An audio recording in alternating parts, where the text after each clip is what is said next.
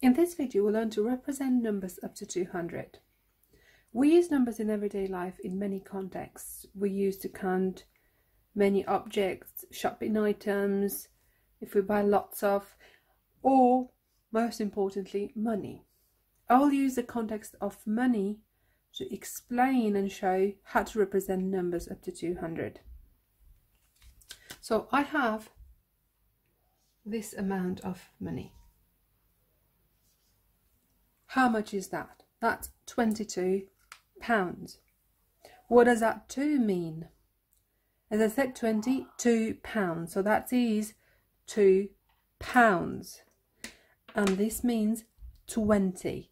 So there is 10 and another 10 to make 20. So this is representing the single pound coins, or as we call them, the units. And this is representing the tens of pounds. We call that the tens. So what would we do if we had a few more pounds? And let's say I've got this many more. There we go. 2, 3, 4, 5, 6, 7. So that means that I need to change the 2, this 2, to make it a 7. Do I change this 2 over here? No, I don't, because I haven't added any £10 notes. Or it hasn't, all these coins don't add up to 10, because that's the point when we transfer them over.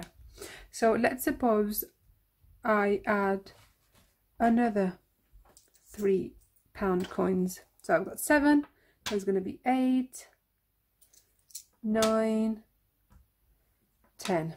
So I've got 10 in total. This means now that this is worth a £10 note, and that's going to go into the tens. It's not a unit any longer, because units go up to 9 only. So I will collect these £10 notes and I will transfer them or convert them with this £10 note. And do I keep it here? No, it's got to go to the tens, not the units. So now the amount of money that I have has changed. I have 3 tens and no units. I haven't got any coins in this column, so I've got £30. If I added this amount, then I would have 50. So again, I'll change this in 3 into a 5. If I had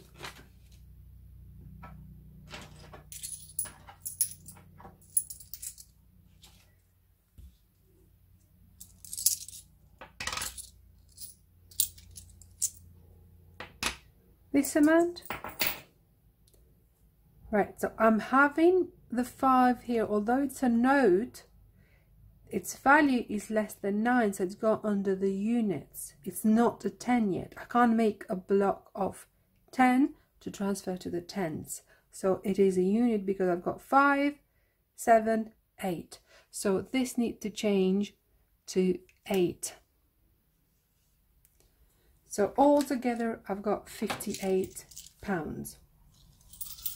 I will now use cubes to represent the same amount. So I'll take away the money and I'll represent this amount using cubes, and I'll take away the pound sign.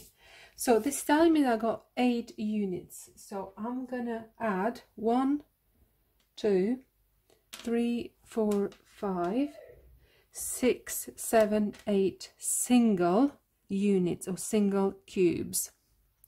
And I've got 5 tens, so blocks of 10. By putting all of these, 10 of these together, I can get the block of 10 like this. So there is a 10, and there is another 10, and 3 more. All together I've got 5 blocks of 10, which makes 50. So this again represents 58 cubes. If I had a few more of these, that'd make 60, 70, 80, and another one, that makes 90. So 9 blocks of 10 will change this into a 9. So I've got 98. If I add 2 single cubes, what would happen? Now I've got 1, 2, 3, 4, 5, 6, 7, 8, 9, 10. And we've said that if we've got 10, we could actually put these together to make a block of 10. So I will add these together. I'll put them together. So now we've got a new block of 10, which can or should join the 10s. So there are no units, no single cubes. But do I still have 9 tens? There are actually 10. And again, just like with the units, if you've got a block of 10 of them, it's got to move to the next column on the left. So this now represents 100, so it's a 100 block. I can't have it here, so it's got to go to the hundreds. So there is a block of 100. We'll call that hundreds. And are there any tens any longer? No, they're not. So that needs to change now to a 0. And that's number 100. So I've got a block of 100, no tens, no units.